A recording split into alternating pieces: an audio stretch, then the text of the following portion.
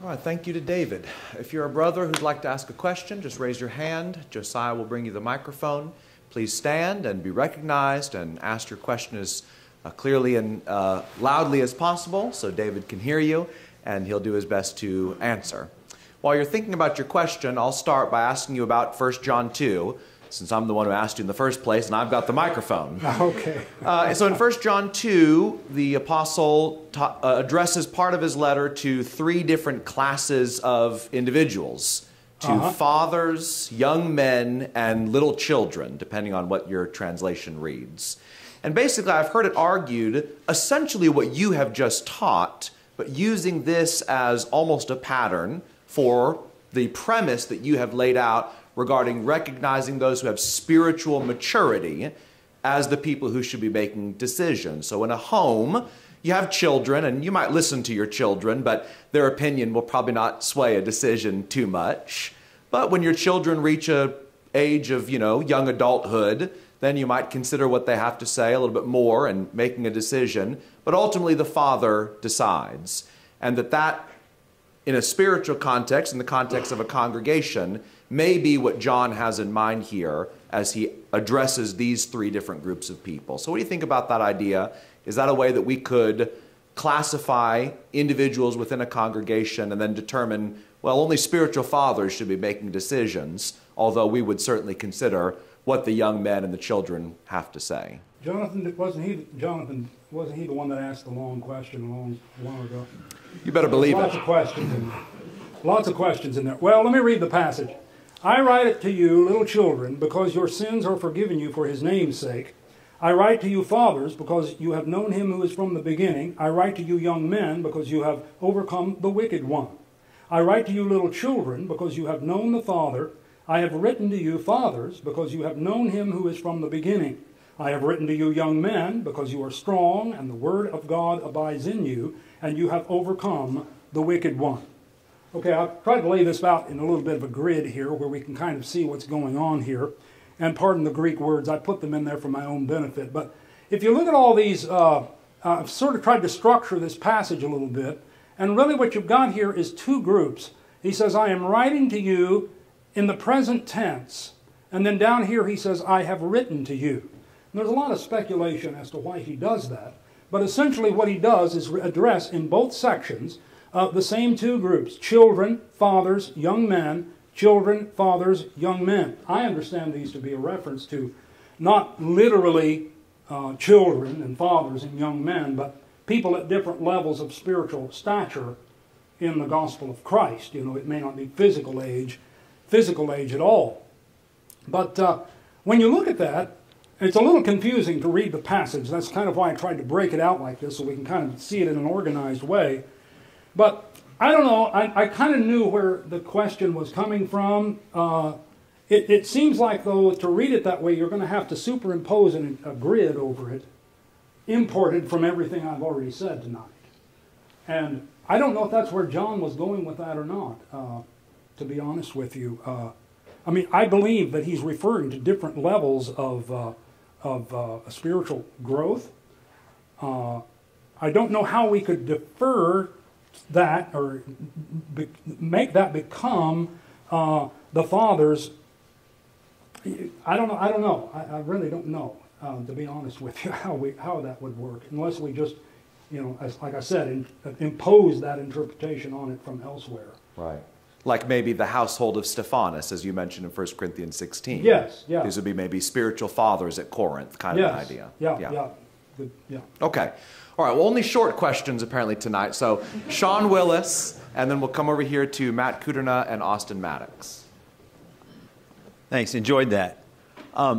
My question is tied to, you're talking about leadership in the absence of eldership, and oftentimes, if I'm understanding, we're looking at it at a place where they don't have it, but they need to be pursuing it.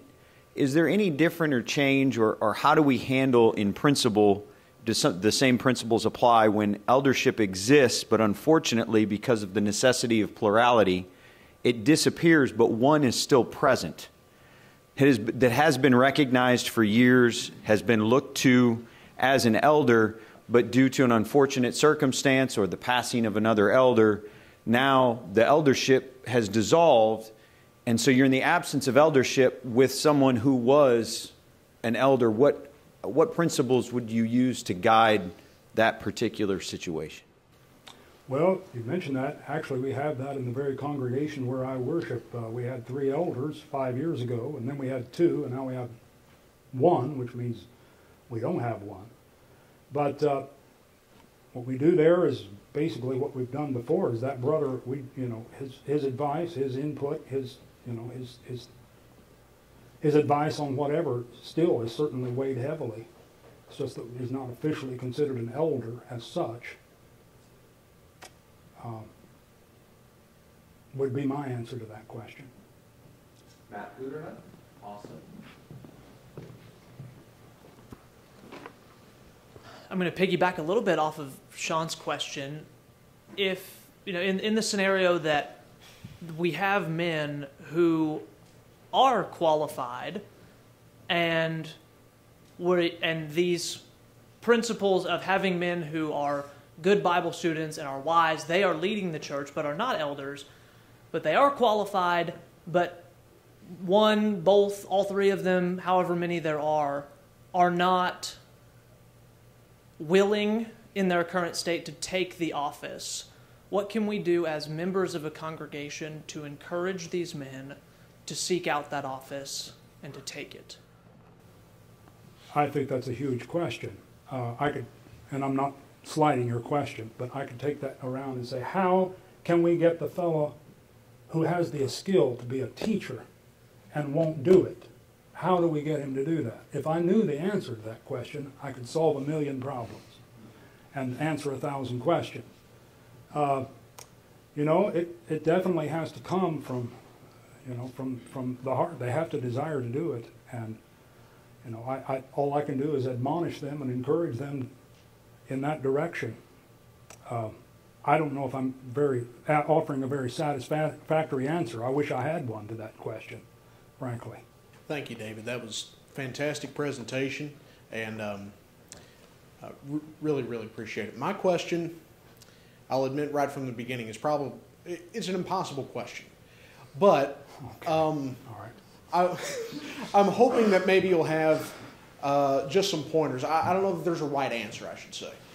So as you've laid out here tonight, I think you presented it's less than ideal, the fully democratic approach where every brother from the latest dunked to the longest former dunked, elder, gets an equal vote. Let's say there's someone who's in this audience or someone watching this video later, and they're in a congregation and they say, that's right. We need to have men who are diligent students of the Word of God, and maybe there's some people we need to exclude from that decision-making process. In that, I think we're familiar with the transition from no elders to elders, even though that in and of itself is hard. But what about a transition from a fully democratic system to one that may be less democratic? I'm not sure I caught the thrust of that. Oh, that's the main question, yeah. That's another great question. That's kind of one I'd put in his category. You're right, it's an impossible question. Seeing that situation, it really kind of comes back to a question I've had a lot of conversation, Mike and I have talked a lot about. Who is a teacher? Just because you give a lesson a couple of times a year doesn't make you a teacher. I mean, who is in that company of teachers that are actual teachers? I mean, we have a lot of fellows who can fill a slot, and I'm not trying to be critical, but their biblical knowledge is weak, or maybe not what it could be or ought to be. Do you consider them a teacher? And if not, and they never progress, do you keep them a teacher? I mean, I think this is sort of addressing the same kind of thing you're asking. And I don't know. I think it just kind of depends on the individual basis, of the personalities involved, the particular person or whatever. I don't know. That's about the best I can do with that. you know, unless I had a specific example where I was dealing with it directly, personally. It's time to name names. Alan Quantico.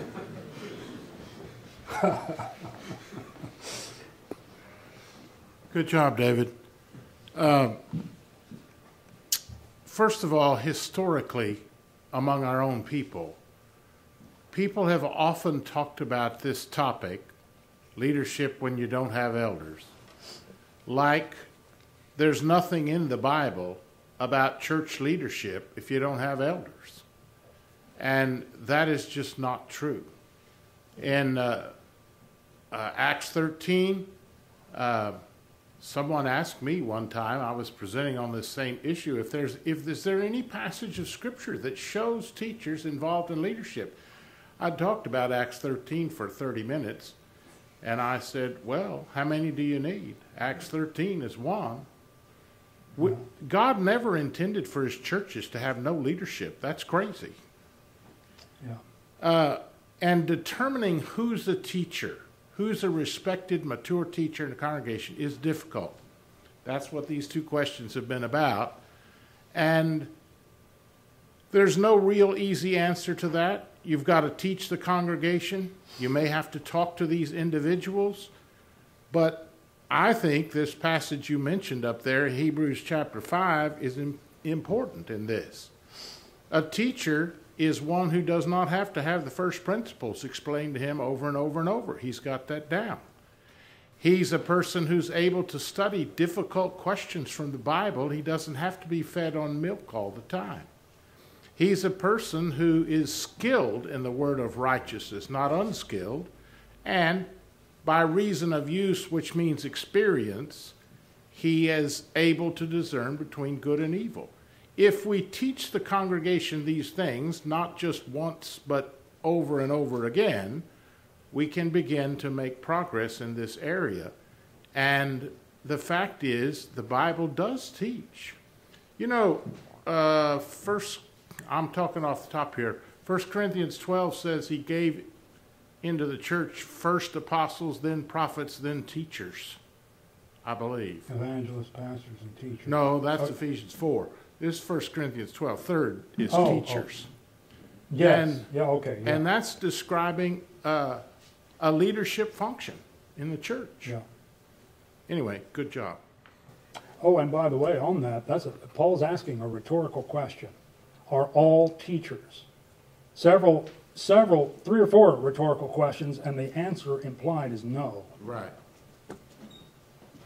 On that matter about churches not having elders or not like they're not legitimate congregations, a lot of people may have this book by H.E. Phillips. I think you and I were talking about this. H.E. Phillips' book, Scriptural Elders and Deacons. A lot of good information in there.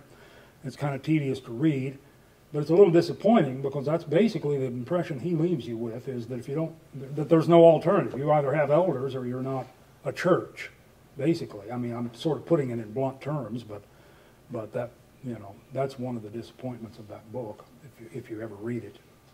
Greg Gay? Sometimes we forget that gospel preachers can do more than just get in the pulpit and preach.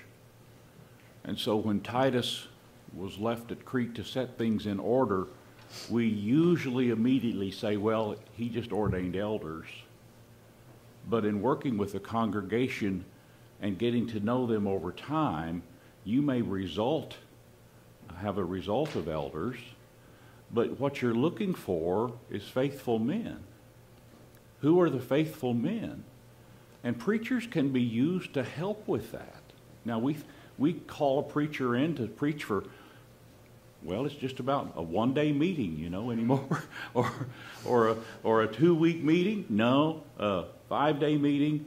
We can also call preachers in to say, can you help our teachers?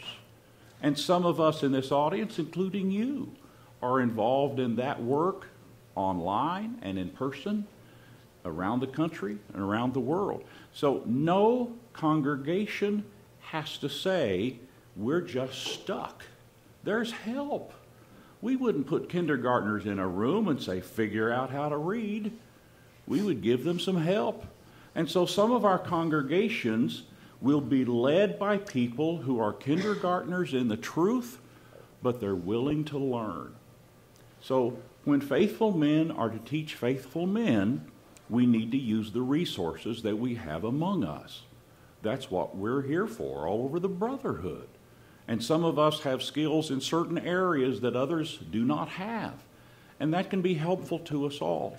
So I would encourage a congregation to recognize every congregation has leadership. As a boy chasing cows on a farm, the cows are always led to the barn. Somebody's going to lead. May not be the best cow, but somebody's going to lead. So wherever we go home to worship, somebody is leading. And if that's not appropriate, who has the courage to say, our leadership is not appropriate because it's not taking us where we want to go? So if a congregation's leadership only discusses the lawn or who to have for the next meeting or various other things that are important but not essential, then we never get to those issues of what are our goals as a congregation and how are we going to get there, and what is our part as an individual and a family in the work of this congregation. Our work is more than just assembling for worship. And until we see that, we're not going to be set in order, let alone grow as faithful men. Okay, that's enough. Not Tyson. There was no question, so fine. So yours is still the longest question. I won't try to change that. I'm glad you mentioned that book. I just started it Saturday. I'm only maybe a couple dozen pages in, and he's shared the idea that the business meeting system of leadership, I get the feeling from what I've read, he doesn't look favorably on that. Do you have any ideas on alternatives when it comes to church leadership without elders, of a way to lead without that traditional business meeting system that many are probably accustomed to?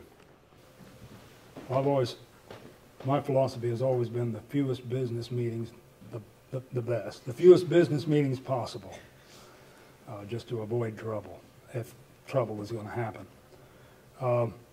Again, it's a matter of, the people involved. Sometimes it's easier in some situations it would be to make decisions on a more informal basis than it would be with another group. Depends on the people, I guess, a lot of times. If you don't have that disagreeable person like I was talking about earlier, then a lot of times you could, it's a lot easier to do it, to avoid conflict and to avoid trying to make decisions, in that manner. I don't know if I'm answering your question or not. I don't know. It seems like I'm taking them all the same, but it just seems to be the way it is. Out of the goodness of my heart, I'm going to let Jonathan Edwards sneak a last-minute 30-second question in. It's a comment more than a question. To that end, I think a word that we should use a lot in this discussion is the word consensus. And we went from a business meeting model to eldership, and the men who became elders were the consensus builders. They weren't interested in voting or like creating quorum. They wanted to make sure that the leadership team was all on board with whatever decisions needed to be made. And that's how we learned to trust them as shepherds, was that they built consensus with this. So I like that word. Any final comments? Yeah, that's good. Any final comments? Just, again, thanks for the opportunity to participate. I always appreciate it. I'm very humbled that you consider me to participate in this study, and I enjoy preparation, and I enjoy the time here, and I enjoy being with everyone. And so I thank you very much.